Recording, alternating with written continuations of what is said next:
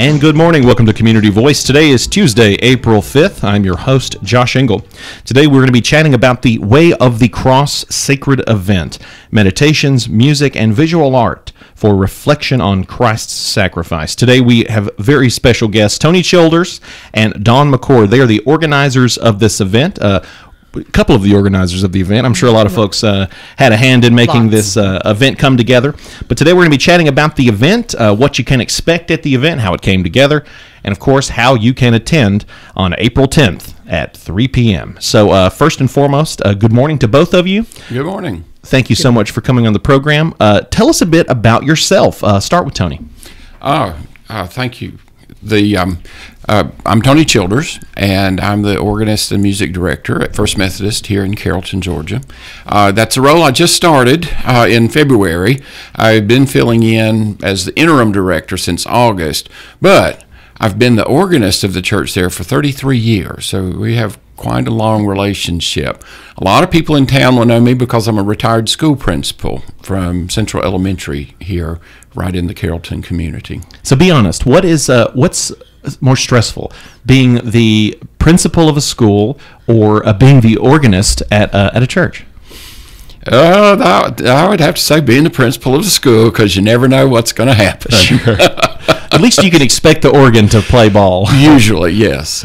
Excellent. Well, so you are, as you mentioned, the music director and organist at First United Methodist Church. As we will see, this event is a partnership with a lot of different churches. So we're going to be speaking about those churches more here in a bit. Let's throw it over to Dawn McCord. Dawn, good morning, ma'am. Tell us a bit about yourself. Dawn McCord, and I'm retired from the University of West Georgia from the music department program, and I'm currently organist at the Lutheran Church, Grace Lutheran, over by Chick-fil-A. So you're both organists? Mm-hmm. Yes, and that's a critical part. Critical? That's probably not the right word, but an important part. Essential. That's a better word. Part of this particular program. Wonderful. So, well, let's talk about the program. So let's talk a bit about the Way of the Cross event. Please tell folks, in general, what it is and how did it come together? Go ahead. Well, in general, Stations of the Cross have been a part of learning in the Christian church long before people could read. And so the pictures that are icons that were present in a lot of churches and continue to this day tell the story of the Passion of Christ. And this particular event starts with the condemnation of Jesus to the placement in the sepulcher. So it's generally observed prior to Easter in preparation for the resurrection, and so it's come a lot of different ways. And last fall I was listening to a recording of a famous organist, Marcel Dupré, who is like one of the quintessential organist in a lot of different ways, and his improvisations, along with this particular reading that we're using today that's been translated by many people, but it's by a French Roman Catholic named Paul Claudel, and it's quite moving. And I think Tony's going to be reading one of the readings from that. And in that particular recording that I heard, I was so moved that I couldn't get it out of my head. I first of all thinking, I wish I could play like that, because he's totally amazing, and then I got to thinking, we could do something like that in Carrollton, and it kind of grew from there. And I thought about the fact that the early church had the visuals, and then I thought of Clint Samples, who is one of my favorite artist here in town, and I thought, well, we could do art, and we could do the organ music, and we could get organists from different churches. So I kind of laid out the plan for it, and then met with Tony and his wife Cheryl, and they agreed that this could be a really nice service. So we sat and kind of planned out some of the further details that we needed.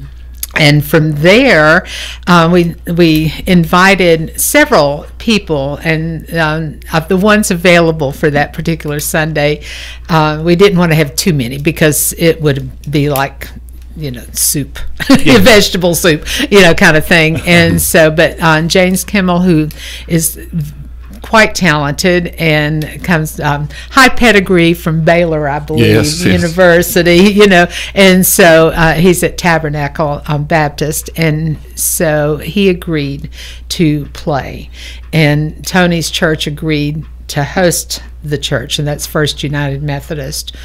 And then from there, we got Clint involved, and then we involved some readers that we think will do a great job.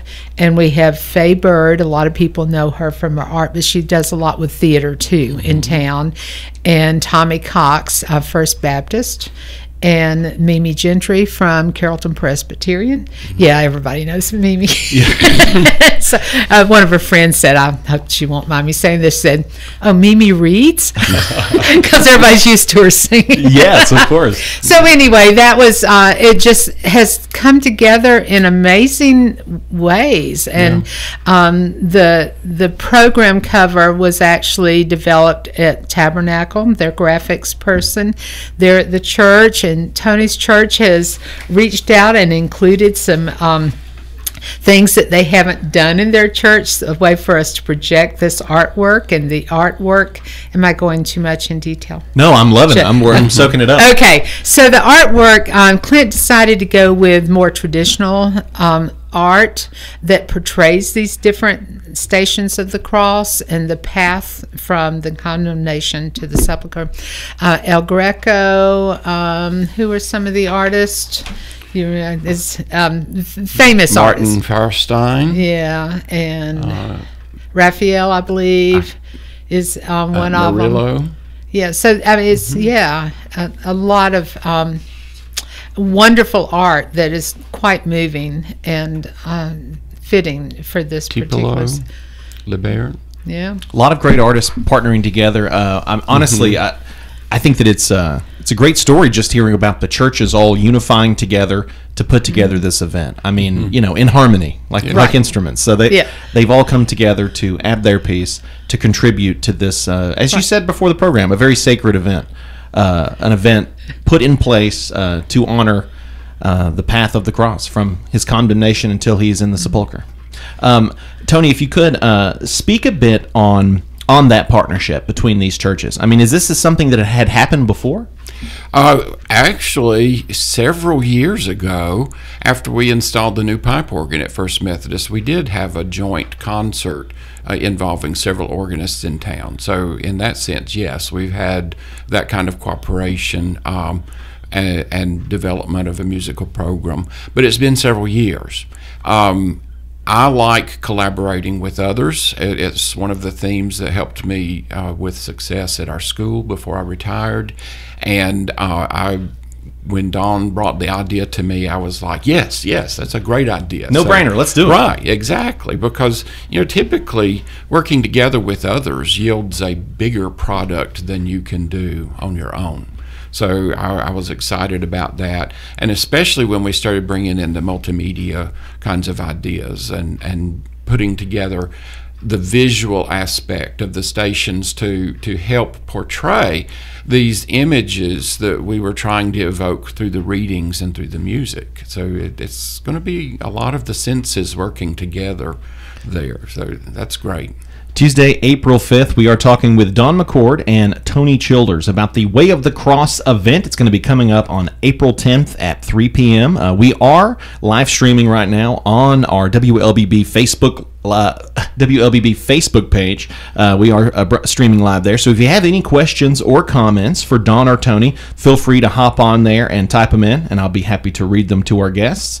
We're going to go ahead and take our first break, but when we come back, we will continue our conversation with Dawn and Tony as we chat about the Way of the Cross event and chat about the meditations, the music, and the visual arts aspect of this event. So stay with us. Health is a journey. It's making better choices, even when it's not easy. It's taking care of yourself and the people you love. At Tanner Health System, we're there for you with every step, with primary care, heart care, cancer care, women's care, orthopedics, surgical services, and so much more. We're dedicated to helping you live and feel your best. So let's get on that journey to health. You've got places to be for many years to come. Find us at tanner.org. As a graduate of Oak Mountain Academy, I've found that my experience on the mountain prepared me beyond all expectations. As a junior at Auburn University, I approached my studies with great confidence thanks to what I learned at OMA. When I think back on my time on the mountain, I think of my teachers. Their genuine love and concern for me as a student was always evident, and now, as an adult, I still foster those relationships. I'm Carly Robinson, an Oak Mountain Academy alum. Visit oakmountain.us to see how you can offer your child an amazing opportunity to be a warrior.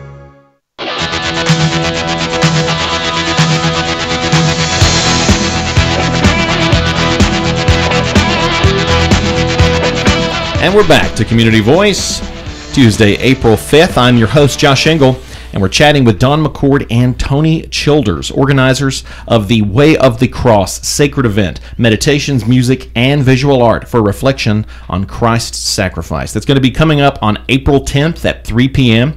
If you're just tuning in, be sure to check out the podcast of this episode, which will be uploaded to the station's website, as well as GradicCommunications.com and our brand new Gradic Communication apps. Definitely check out apps for the stations. The WLBB app will be getting that on there. And we're also streaming live on Facebook. So if you have any questions or comments for our guest, type them on in there, and we'll read them to our guests. So let's chat more in detail about the Way of the Cross event. We just chatted about how it came together, the significance of this cooperation between so many local churches to make this event possible. So as per the title here, meditations, music, and visual arts. These are all, honestly, I mean, I could be wrong, but I think of it almost like an art festival dedicated to Christ's sacrifice and the cross. That's a good way to say it. Right? Yeah. So it kind of gives you different perspectives. Folks are used to reading, they're used to, oral traditions and hearing these stories, but to be able to see this art, to hear this music, to hear these readings, I mean, it's very powerful stuff. So let's chat about the meditation side of it, the readings. Let me highlight a small passage from one of the readings. Could I say something before you read it? Sure.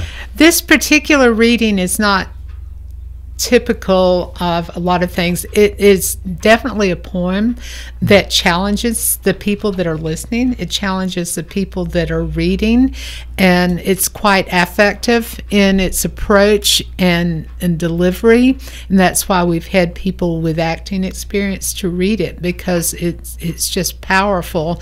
And Tony has chosen a particular part of the poem that highlights that. I think that's a good choice. Now, this is from the fifth station, considered to be where Simon the Cyrenian helps Jesus carry the cross.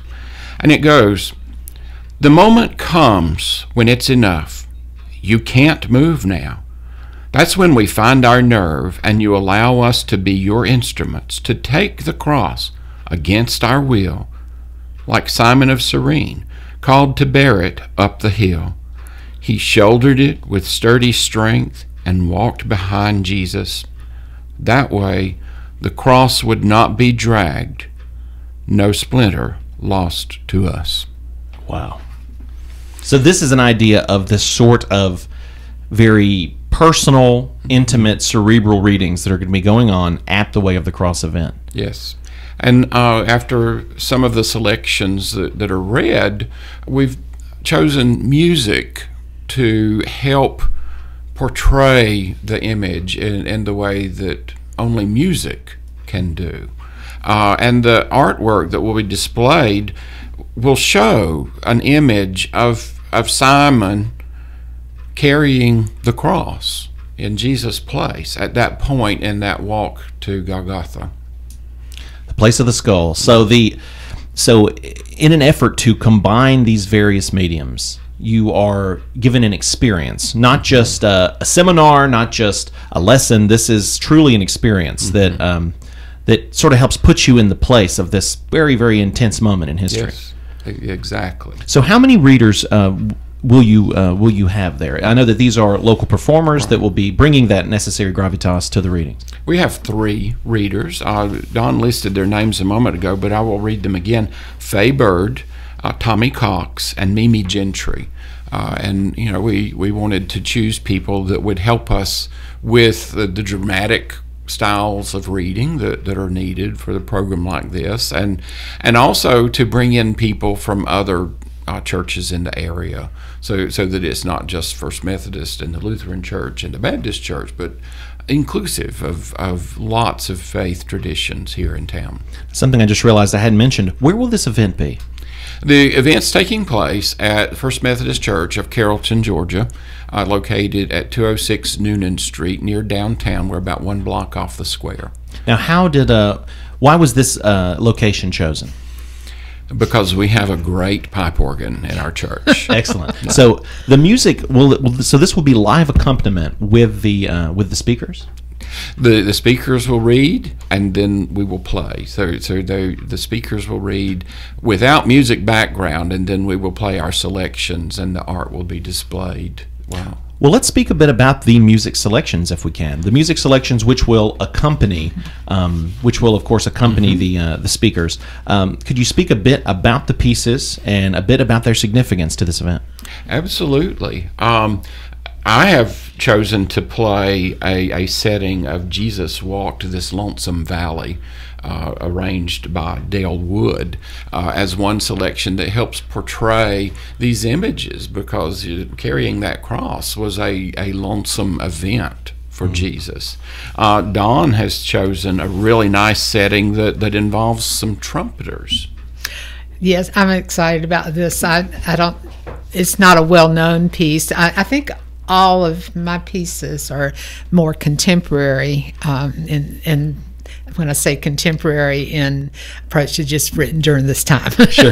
Not going with some other definitions. Not like 1600, 1700. You're right, yeah. And I'm pretty sure that's true. I'd have to think about that. But this one particular piece, it was recommended by the trumpet teacher at West Georgia for a couple of students to do in their recital. And of course, we no longer have a recital hall in Cashion. And so they did their recital in Townsend that did not have an organ. So we did not end up doing it. But it's a very haunting piece based on Mary's response, either to the cross or to the birth. I'm not sure which one it was now, but honestly, it's probably applicable to both, really. Yeah, I guess so. And but anyway, and so that particular one will be Mary recognizing this time in Jesus' life, her son's life. And they have an interesting setup at First United Methodist, so it's kind of a perfect place for it. But so the 2 trumpeters, there are 2 small balconies on either side of the nave or the general part where people sit, and so they'll be playing from there. And it's a very haunting piece, and totally appropriate for that. And so that follows that particular reading. And there's another one that is just talking about the music. You must I'm trying to think of the dun dun dun dun. Anyway, is this Mr. Kimmel's piece? No, that's fun.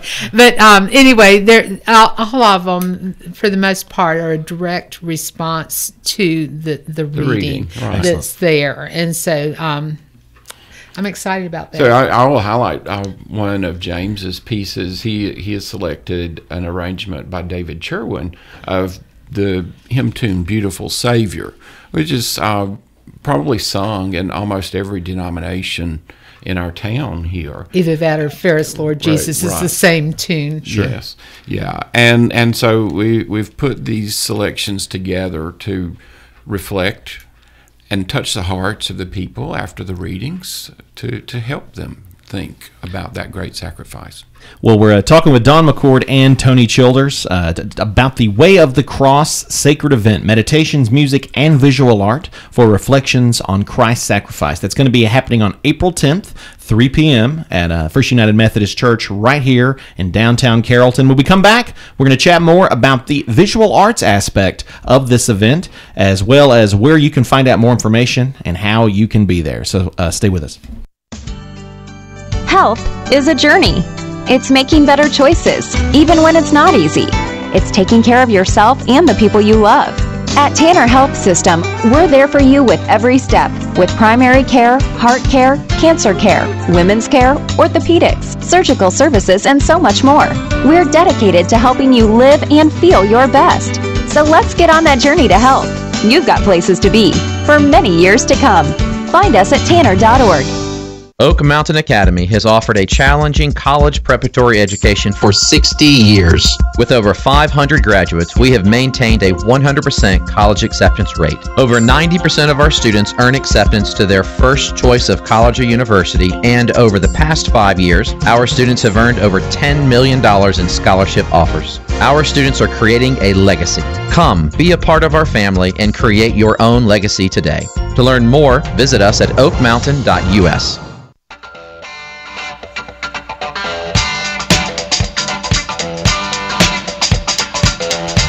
And we're back to Community Voice, Tuesday, April 5th. Joining us today in the studio is Tony Childers and Dawn McCord, and I'm your host, Josh Engel. We're talking about the Way of the Cross sacred event, meditations, music, and visual art for reflections on Christ's sacrifice. It's going to be going on April 10th at 3 p.m.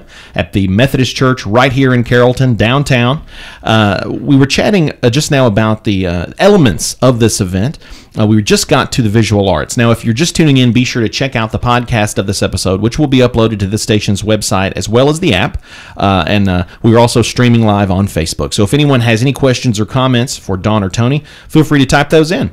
So let's talk about the visual arts aspect. We have a trifecta here. We have readings, we have music, visual arts. Let's talk about the significance of that.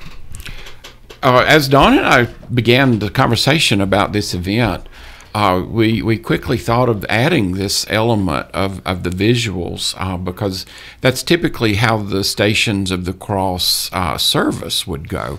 A lot of traditions have these plaques on the wall or icons around the church, and they walk from one station to the other as they're going through the service.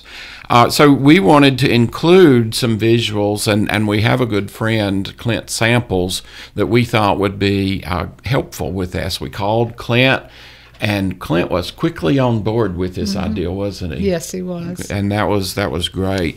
And he's pulled in some really nice pieces of art. Just to give a couple of samples, the El Greco that Dawn mentioned a minute ago is titled Visio Divina, or Christ on the Cross with two Maries and St. John. And that, of course, reflects the moment when Jesus addressed his mother from the cross. Wow. Woman, behold thy son. And that's in the reading that we will look at. Another piece that he has is Jesus taken down from the cross to help us get an idea, not just from the reading and not just from the music, but through our sight. And were these pieces, were they created specifically for this event, or were they a piece that had existed prior but fits perfectly and was sought out? Yes, curated. He curated would be a great word. The pieces that we'll be seeing, because the one I just described, Jesus is taken down from the cross, is from 1562. Oh yeah, it would take a lot of planning to have someone make that for this event. Right, and the El Greco work is anywhere between 1600 and 1610. So these are ancient artworks, and they have been telling this story for hundreds of years. I love that. I love the way you put that. They've been telling the same story for a very long time. Now, how will these be incorporated into the event? Will they be displayed? Will they be projected above the readers? Yes. We have put together two large screen, high definition televisions that will be used for displaying the artwork that's been selected to make it easy for people to see. We've looked at the stage layout so that the organist will be visible and the readers will have a prominent spot. But of course, we want the story to take the prominent spot. Well, that was actually, that segues nicely into my next question. What do you hope that attendees take from this event? I am so excited about this. As musicians, I think we're used to having things like applause and people singing and doing things. That's just kind of a typical thing. But this is a time of reflection and meditation. So we're not asking the audience to do anything but be in prayer and think about the events.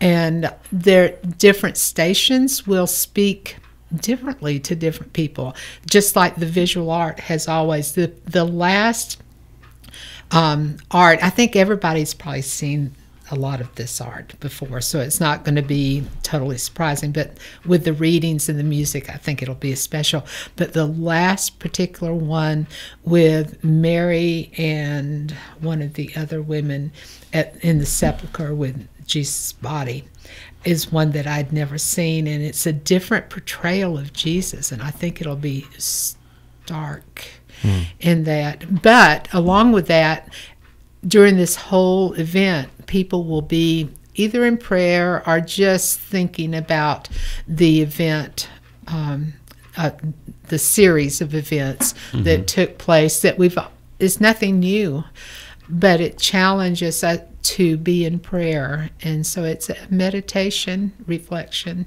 As you spoke at the beginning of the event, it's at the beginning of the program. This is a sacred event, a sacred event of reflection. How about you, Tony? I want it to be an experience that touches hearts.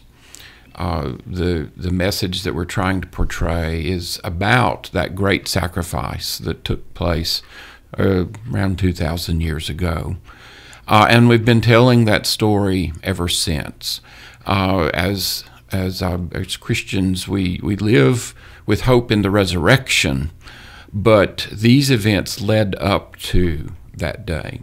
And that sacrifice of Jesus on the cross had to take place before the resurrection could take place. So it's a heart event for me. If this event goes well, do you think this might be something you'd want to do again, either next year or potentially every so many years? We had a very good conversation about that. Yes, we would love for something like this to take off and become possibly an annual or periodic event to just pull us in and remind us of that great sacrifice. Very essential. Now, where can folks find out more information? Where can they? Are tickets required for the event? And if so, how can one acquire them? No tickets will be required. The doors will open about 2:30 on the Sunday afternoon, April 10th, and people can come in and take a seat. We have plenty of seating in our church sanctuary. I don't foresee that being a problem. Additional information, I've posted an event announcement on my Facebook page. We will probably create a QR code that can be used to access the brochure that we've put together.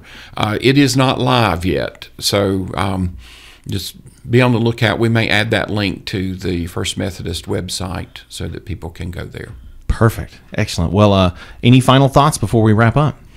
It has been a pleasure for me to work with Dawn and James and Clint to put this program together, and it's our delight at First Methodist to host this event. I'm excited.